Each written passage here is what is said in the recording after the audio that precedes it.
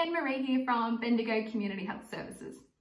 As you may be aware, over winter each year, Bendigo Community Health run a little initiative called the Bendigo Community Coat Drive.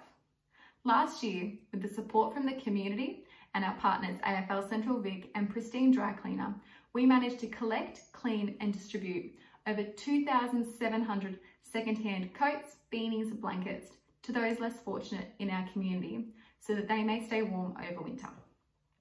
This year, due to the restrictions and risks with the coronavirus, we're having to do things a little differently. This year instead, our campaign is moving online via a Give Now fund. Our plan is, with the money raised, we will purchase brand new coats. And with support from great organisations, Bendigo Foodshare, Haven Home Safe and Eaglehawk Neighbourhood House, these will be distributed throughout the community. We understand that times are tough, so please only donate if you can afford to.